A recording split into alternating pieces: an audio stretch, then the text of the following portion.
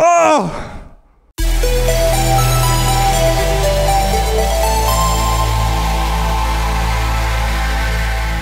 Greetings, Wanderer. This is Atlas here, and welcome to the Void. Today I'm going to be reacting and breaking down a song called Stardust Crusaders from the JOJO's Bizarre Adventure original soundtrack. This is a song that won a poll that I did in my community tab, in which I asked you which JOJO Bizarre Adventure song should I react/break down next. And as you can see here, the vote was overwhelmingly towards Stardust Crusaders, being Stand Proud and Virtuous Pope the other options. So I am definitely looking forward to doing this today. Very specifically because I just recently finished watching the first season of JOJO's Bizarre Adventure, including, you know, both parts, part 1 and part 2. Which, by the way, I'm doing currently reactions/breakdowns of each episode of JOJO's Bizarre Adventure in my Patreon. So if you want to check that out, I'm going to leave the link in the description of this video, right? We also recently had JOJO's Bizarre Adventure Hangout in my Discord for Patreon members, in which we discussed the whole first season in regards to the characters, the plot, the differences in the writing in between the first part and the second part, you know, the flaws of the anime, and so on and so forth. So that was very, very entertaining indeed. Also, I've done previously other themes from JOJO's Bizarre Adventure, including Giorno's theme, Bloody Stream, and the Pillar Man theme. I've done those previously, so in case you're interested, I'm gonna leave some of them in this card right here, but also in the description of this video, right? Finally, I would like to invite you to listen to my latest track, which is a Berserk inspired track called Conceived in Blood, which is actually the song that you have been listening in the intro of this video. So if you like the song so far and would like to listen to the full track, I'm gonna leave it in this card right here, but also in the description of this video, right? So with that being said, onward. Alright, this is going to be a Stardust Crusaders from the JOJO Bizarre Adventure original soundtrack. Boom!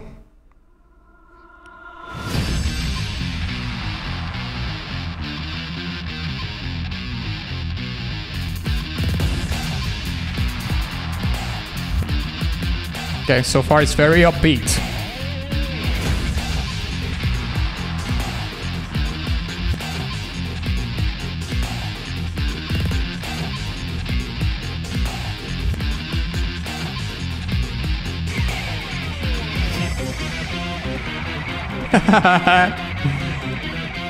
Okay.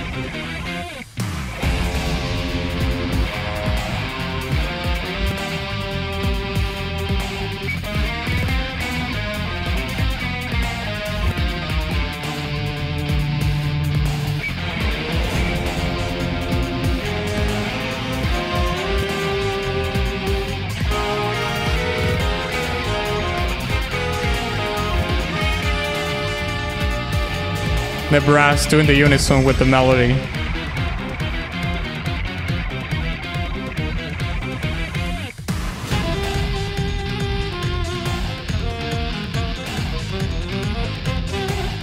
Oof.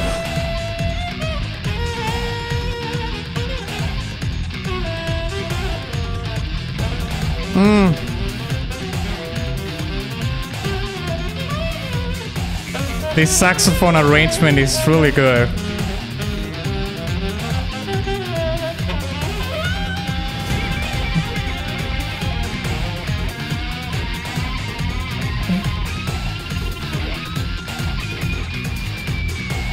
The guitar is so shredding.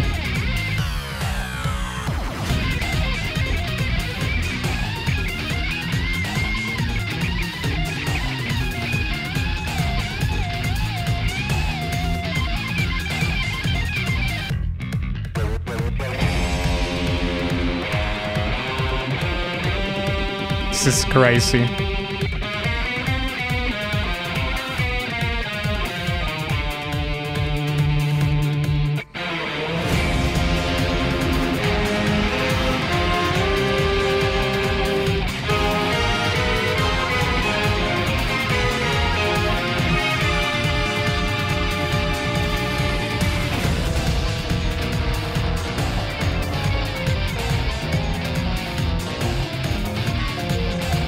Oh! Listen to the piano part.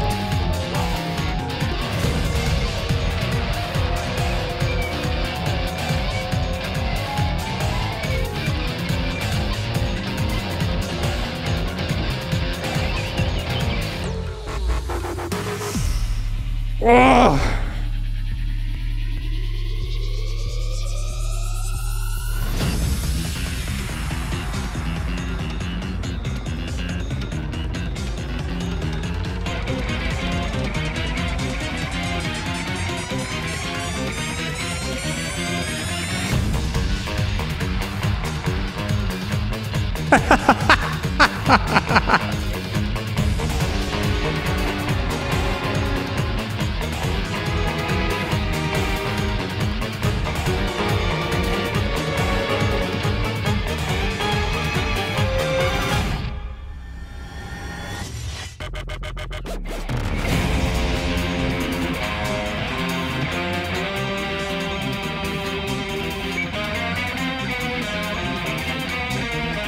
This song is a melting pot of so many things.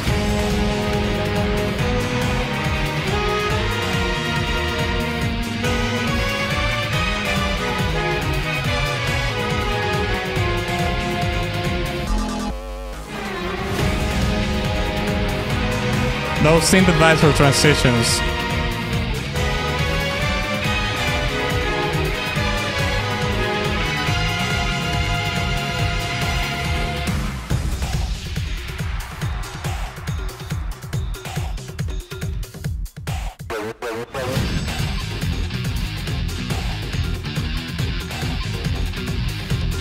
The percussion is killing it at this part.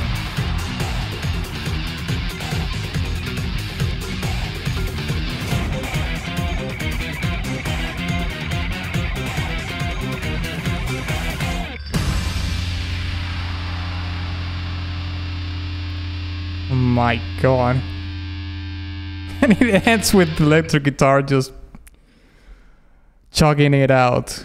Well, it's not a chug, but okay, there we have it. That's it, right? Yeah, there. You know what? This was indeed very, very surprising. This was not at all the prediction that I had. Like, absolutely not.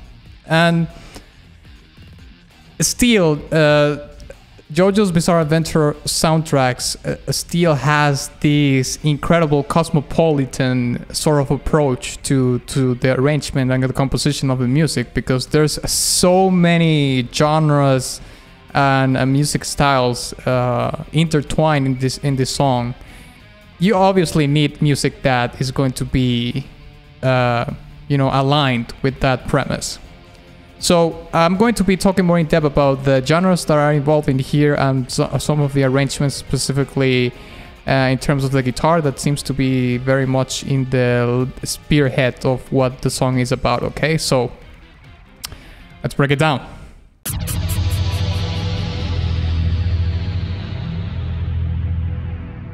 But before we jump into it, I would like to show you some of the new merch that I have available in my store. This is one of the t-shirts that I have available. And as you can see, this is a design inspired by Dark Souls and Berserk. And I also have a hoodie here that I want to show you that has the same design. And I gotta tell you, the quality in these hoodies and the t-shirt is incredible, alright? So, by making a purchase of either one of these items, you have the chance to be featured in the intro of one of my videos. The only thing you have to do is take a picture with what you bought put on, and you can send it to the contact email that I have in the description of this video, and I'll put you in one of the intros of one of my videos, okay?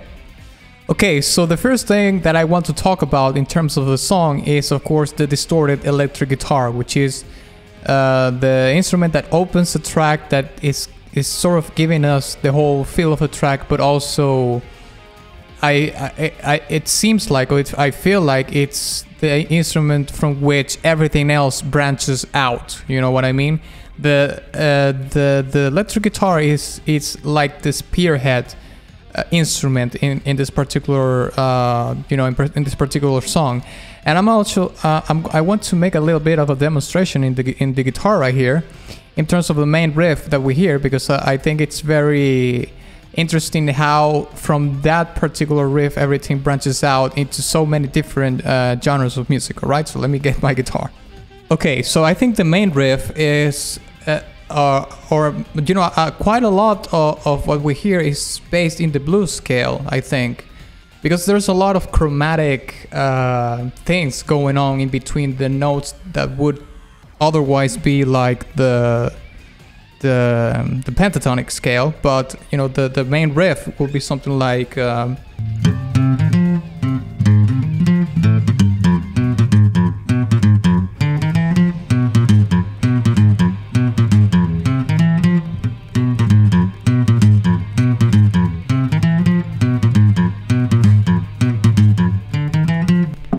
as you can hear, it also has this rhythm, you know, it has this rhythm that is very Latin-like rhythm that goes along very well with the percussion that we hear throughout the song. And that's one of the most interesting parts of our track, which is it has, of course, the electric guitar, which is very reminiscent of rock music, but it also has the rhythm of being this Latin rock kind of thing into it. But we're going to be talking more in depth about those things later. But you know, the riff, it's, you know, it has like this pentatonic shape, but it has on top of that has these chromatic things going on in the riff, which makes it more like the blues scale. So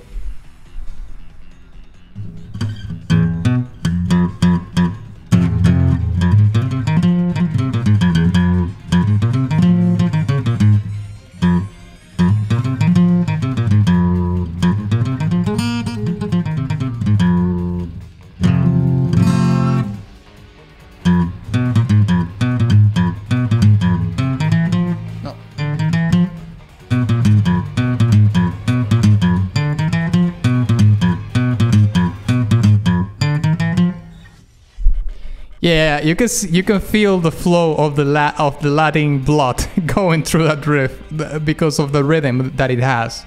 You know, which is crazy because I mean, I was playing the riff without the you know, obviously without the whole context of the song, and a very important context of the song in terms of having that Latin feel is the percussion, you know. Super Latin percussion, but even with the Latin percussion stripped out of it, only by the rhythm of the electric guitar that there is in the riff is enough to give you the Latin feel. So that's why I think that in the song everything, or at least most of the song, branches out from that main riff. It's like the composer got the riff first in his head, you know, or maybe he was noodling around with his guitar and came up with the riff, and then started making the whole track based upon that riff specifically. To continue the talk about the electric guitar, there is something very interesting too, and this is in regards to the melting pot sort of characteristic that this song has, which is, you know, later after this riff plays, you can hear that the song starts to become more melodic, and you can hear these you know, sustained longer notes making the melody of a track. But the interesting thing about that is that it sounds like this very James Bond ski kind of track in that specific part of a song, because of course it has the electric guitar, you know, very quintessential in terms of the whole British rock vibe that James Bond songs have, but also has the brass on top of it, which is this big band kind of brass accompanying or making a unison within the melody, or with the melody itself along with the guitar. So we have,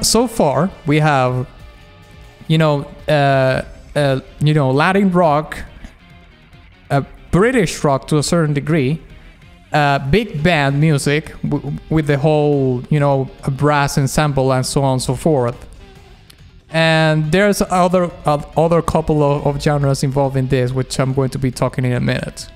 Now, speaking of rock music, there is very interesting, something still very interesting, like I said before, going on in the electric guitar, that, like I said, it's very much the spearhead of a song, which is, in a certain part of a song, it has this 70s, I mean, everything sounds very 70s and psychedelic, to be honest. Even by the look of the cover art of the soundtrack, it looks kind of 70s psychedelic kind of art, you know what I mean? It's very colorful and you know, it's I can't really say what I was going to say, but it's very alike to that time period, I would say, which is interesting, because if Stardust Crusaders is set in the 80s, they definitely went, at least with this particular track, they went more towards the previous decade, but I digress. The rock that is involved in this track, like I said before, is Latin rock, because that comes from the rhythm that there is in the guitar riff, and of course the percussion in the song. Also, we have British rock, because there's this 70s rock, British rock part towards maybe a little bit after the half of the song, which has this tremolo effect, which is like incredibly quintessential in terms of giving that vibe of the 70s British rock era. And also that was present in the 70s rock era of the US, obviously. But the thing is that what it sets the 70s British rock kind of element that there is in this track from the 70s rock US era that is in this track is that the British part has this tremolo effect, and the 70s psychedelic rock part from the US has all the shredding in the guitar, all the shredding that we hear in the guitar, which is sort of in the background of it, while the main melody of the song plays. That's more towards the US scene, very much specifically about what Jimi Hendrix used to do in his songs. You know, letting him, you know, he used to rip solos in his guitar, you know, and the blues scale and the pentatonic scale and whatnot, and that obviously fits a lot into what this track is. And on top of that, now that I remember, you know, there's a lot of rock music references in the first season of JOJO's Bizarre Adventure, you know, like Zeppelin, maybe obviously it comes from Led Zeppelin, and you know, Striso, which I think it comes from Dire Straits, and you know, there's a lot. Speedwagon, which is, I think it's from REO Speedwagon. Like, they have a lot of references to rock music everywhere, and you know, the one of the themes that is used in the outro, which I guess is Runabout, I think it's the name. It sounds like Rush. It could be even probably be a song by Rush or something like that. But anyways, it makes sense that this song has so much of that, because I would believe that you know, a lot of the favorite music of the writers of this particular well, the manga, I would say, or maybe even the creators of the anime too, are very much into the 70s bleeding into the 80s, because REO Speedwagon bleeds a lot into the 80s, as you know, bands as Toto and Genesis and whatnot, you know, all that progressive rock scene, let's say. Now, in my opinion, I think that the thing that gives this song the spunk that it has is the Latin element to it. Like, it goes in between having this Latin rock thing going on in the main riff with the rhythm of it, towards more of a Latin jazz you know, thrown into the melting pot with the piano arrangement that we hear. It's the piano arrangement. First of all, it's insanely amazing. Like like the scale runs and everything that the arrangement has. It's incredible. But also, of course, it has still that Latin jazz, you know, thing going on in it, which, like I said before, still it's very congruent with what the main riff has, and towards the whole vibe of the song, which is also, you know, given by the percussion of it. Then we have the piano with the Latin jazz going on, and from the beginning, the Latin rock kind of vibe that we have with the guitar. But on top of that, we also have like the 70s British rock thing, the 70s psychedelic US rock thing going on there. So quite a melting pot so far, isn't it? Now, to put the cherry on top, speaking about the percussion, because well, I'm not really sure if there's both of these instruments are in the percussion, but one of them certainly is. I think it's either the conga or the bongos. It's either one of those, which, you know, are super niche instruments that they are only used in you know, Latin music, like you know, salsa, merengue, bachata, and so on and so forth. So they are very much into the realm of Latin music, you know. They are not so much used, or at least in my opinion, used so much outside of it. So the introduction of those instruments in the percussion, and obviously the kind of a tribal pattern that we hear in the percussion, I mean, adds so much to the very premise of this Latin swagger that the whole track has. But on top of that, it has drum samples and these bro step transitions that came out of nowhere, but somehow they are still congruent with what JoJo's Bizarre Adventure is. And of course, this is going to sound very cheesy, but at the end of the day, this is a bizarre adventure, so it makes sense that the music is also sort of bizarre, right? So who would have thought of making a song that it has this like it's a Latin based, has rock, US rock and British rock into it, along with big band and Latin jazz and bro step, you know, because you can hear that not only we have drum samples along the track, but also we have these transitions in which we hear this very piercing, very heavy synthesizers doing this crazy, you know, oscillations, modulations in it, which are very much, you know, a quintessential characteristic of bro step, in my opinion. In fact, I think that in the first season of JoJo's Bizarre Adventure, in some of the fight scenes that we see in the first season, we hear a bro step, a fully fledged bro step track into it. So it's not so out of the mythos, you know, of JoJo's Bizarre Adventure, because they already used a fully fledged song in the first season. So there you go. So yeah, this was a fantastic track. I think that it's incredible how the creators of this, or I don't know if it's multiple composers or just one composer, but how he gets away with doing so many genres, and he manages to intertwine them together in a very seamless way. You know, it's very. I think this is a very hard thing to pull off. You know, having a rock, essentially a rock track in general, with very modern. Well, bro step is not so hot anymore. That was like in 2000, in between 2008 and 2013 maybe. But anyways, compared to the rock elements that we hear, it's very modern, I would say, right?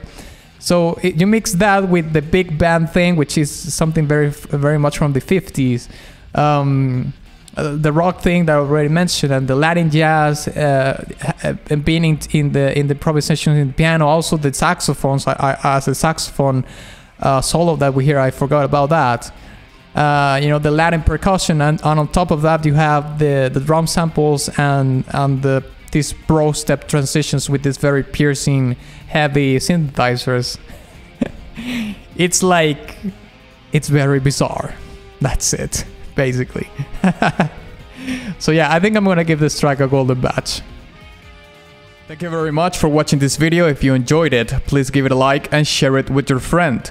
Also, please don't forget to visit my Patreon, my Ko-fi profile, and my Ko-fi store in case you want to support my work further, and my Teespring merch shop. And of course, ex nihilo nihil fit.